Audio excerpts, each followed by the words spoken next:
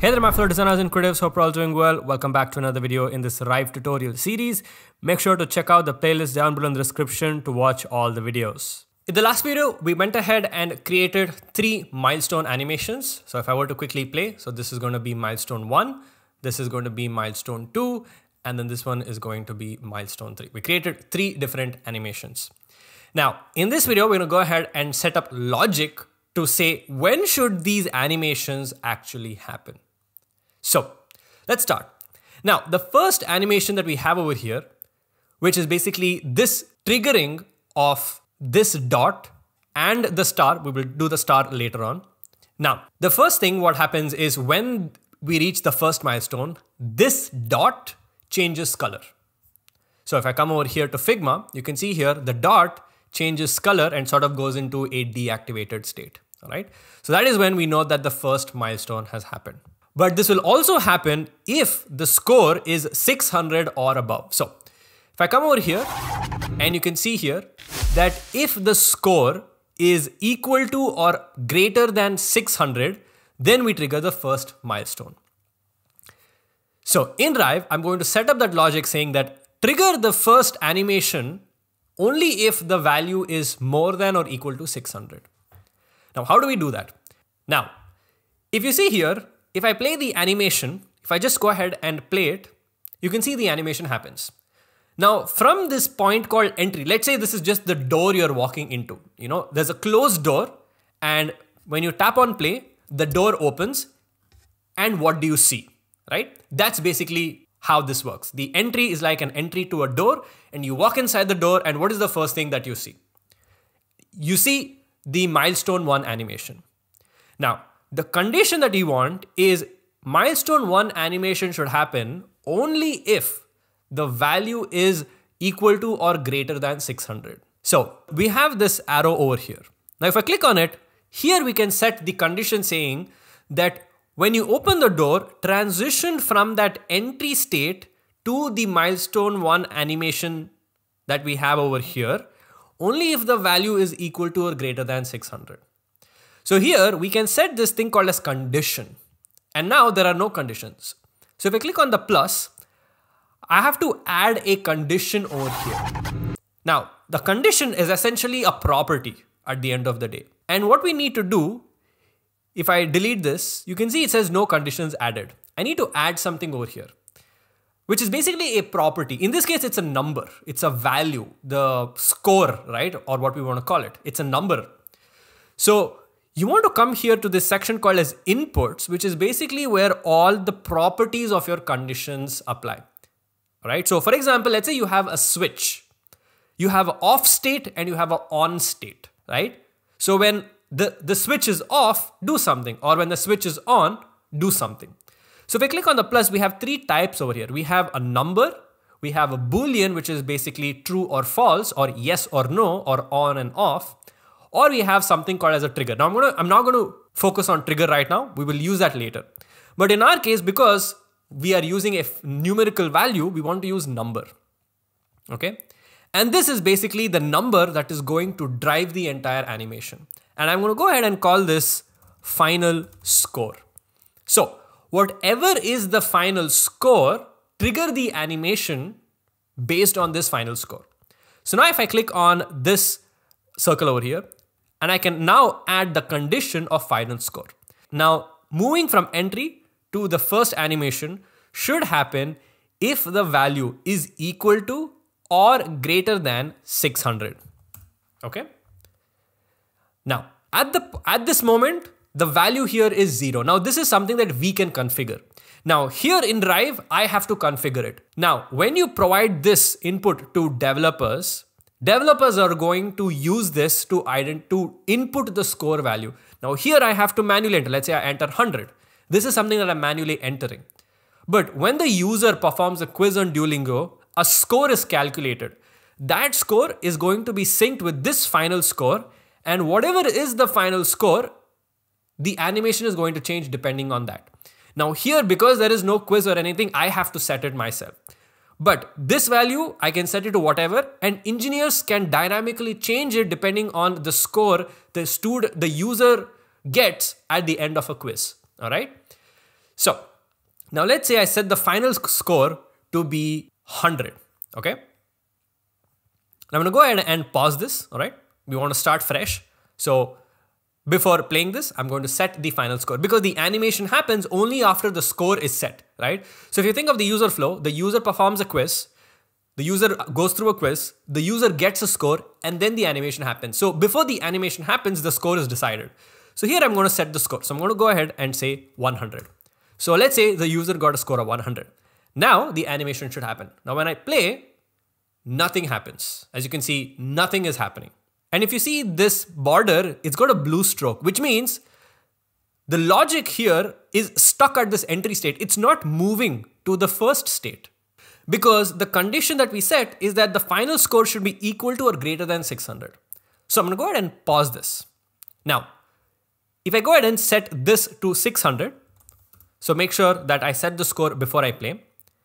And now if I play this, now the animation happens because moving from entry to milestone 1 should happen if the value is equal to or greater than 600. Now in this case, it's 600. Now to make this a little bit more easier to visually represent, I'm going to go back to the design mode. And the default state, I'm actually going to go ahead and set that to 0 so we can actually see how it would work, right?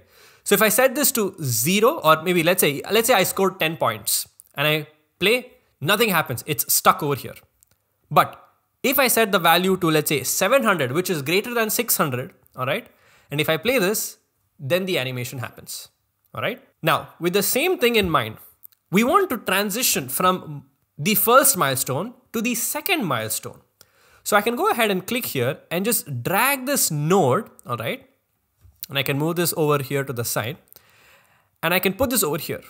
Now, if I now click here, you see this dot, I can connect these two. So now I want to transition from this state to the second state, all right, which is basically the milestone 2 animation. So if I go to the milestone 2 animation, it is basically going from here to here, all right?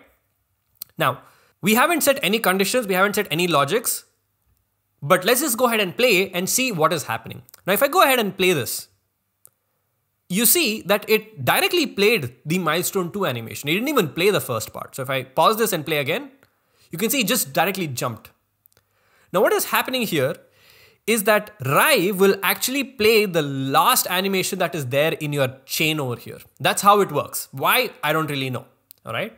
That's just how it works because it's traveling from here to here.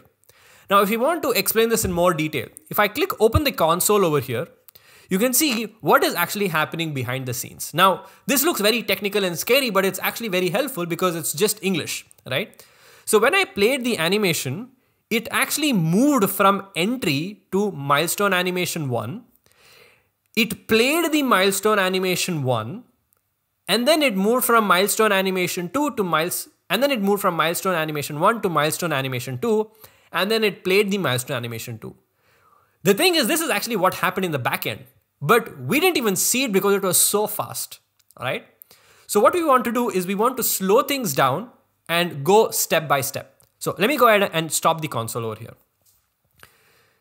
Now, we want the milestone animation 2 to happen only if the score is 780 or above. So if I come back here to Figma, I want this second milestone animation to happen only if the score is equal to or greater than 780, right? So the second milestone animation is happening only if it is equal to or greater than 780. So if I come back here, I can set this condition saying that, hey, move from milestone animation 1 and do the milestone animation 2 only if the value is greater than 780. So I can come over here, add that same score. Now the score is not going to change between over here, right? The score is going to be decided at the beginning. So if I now choose the score and I choose greater than or equal to 780, which is the second milestone, then trigger over here. So now let's play this at various numbers. So I'm going to start off with 100. If the value is 100 and I click play, nothing happens, okay? I'm going to pause it. If I choose, let's say 650, which is greater than 600, but it's not greater than 780. Now, if I play this, you can see it only plays the first animation and it stops over here because it's not able to move on to the next one because the value is less than 780.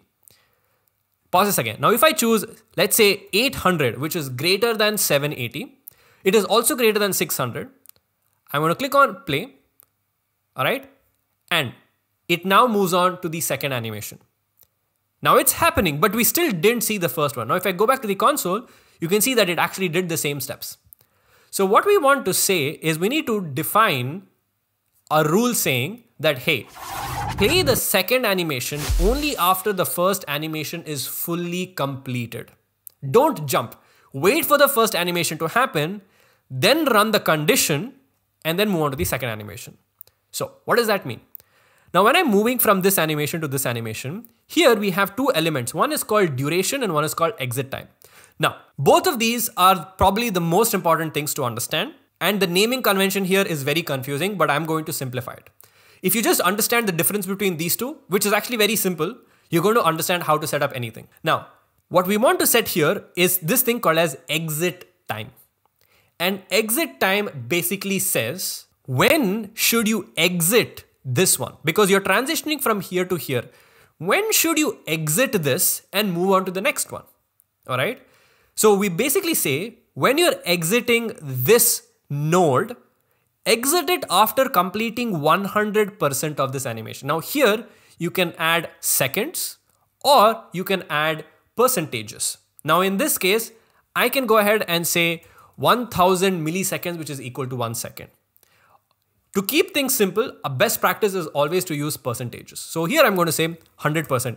So now if the duration of the animation is 30 milliseconds, 50 milliseconds, 3 seconds, 10 seconds, I don't have to come here and change it. All right. I just have to say 100%. So whatever is the duration, it plays 100% of the animation and then exits to the next step. So what would basically happen is I would start over here. I would check the first condition. Here it is greater than 600. So I'll move on to this one. Here I will play 100% of the animation. Once that 100% is over, I will then check the second condition. What is the second condition?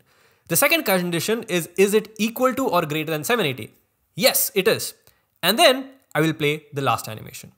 So now if I pause this and now play this with the value of 800, all right, you can see it played the first animation and then the second animation and we were able to see it. So here you can still see the same things. It moved from entry to milestone 1, played the milestone 1 animation, and then moved from milestone 1 to milestone 2 and played the milestone 2 animation. All right. Now, if I play this, you can see that there is some weird easing issues that are happening. So let me try to fix it. What I'm going to do is I'm going to go ahead and just change the easings of this. So I'm going to go to the milestone 1 animation. Here we have the progress bar. All right. I'm just going to select that. For some reason, I'm not able to select the interpolation, but anyway, I'm just going to choose cubic and I'm going to set it to default, to be very honest. So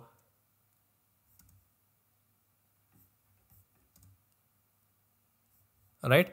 And maybe I'm just going to add a little bit of easing towards the end. So if I select these two, I'm just going to add a little bit of easing towards the end. All right. All right. Maybe we can even slow this down a little bit. Or maybe, let's just keep it as it is. Oh. Let me just reset this. Move this over here so it's a nice gradual fade. Okay, maybe that's a bit too much. I'm going to reduce this a bit and then shrink this also. Or maybe let's say what happens if we increase this. Okay, so this is looking much better. All right, so you want to select both the keyframes. I had chosen only the first keyframe, which is why the issue was coming. Okay, and I can select these items and I can just copy this and I can paste that for milestone 2 and milestone 3. So I can just select both of this and paste that value over here and then select these two and paste that value over here. Okay, so now if I come back to the state machine and I play this, there we go. This looks much better. Now, the same thing, we want to trigger the milestone 3 animation. All right, now the milestone 3 animation will have only if the score is 1000. All right, because that's when you get 3 stars. And the milestone 3 animation is basically going from this state to this state. All right. So here in milestone 3 animation, I'm going to come over here in the transition. So this transition should happen when the previous one has completely exited. So I want you to exit when the previous animation completes 100%. So 100% completing this, and then I exit, and then we check the condition over here. What is the condition? The condition here is that I want the final score to be 1000. It needs to be exactly 1000. And then the third animation happens. So now we should be able to check all of this properly. So I'm going to start off with, let's say 10. All right. And I'll click on play, and you can see it's stuck at entry because the minimum needs to be 600. I'm going to pause. I'm going to choose 650. Okay. And I'm going to play. And it just does the first one. It doesn't do the second one because it needs to be a minimum of 780. I'm going to choose 900, which is greater than 780. Play, plays the first one, plays the second one, and then stops. Because the third one should happen only if the score is 1000. Now I'm going to go ahead and say 1000. And I'm going to press play. 1, 2, and 3. And as you can see, now it does a full rotation. Now, what if I set this to 2000? What happens if I set this to 2000? Let's play. 1, 2, it doesn't play. Now the reason it doesn't play is because here we just set the final score should be equal to 1000. So 2000 is not equal to 1000.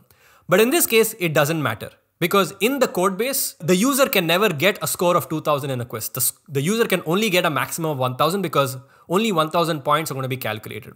So here we can either say equal to 1000 or equal to or greater than 1000. It doesn't matter, right? Because in the code base, that limit is going to be defined, right?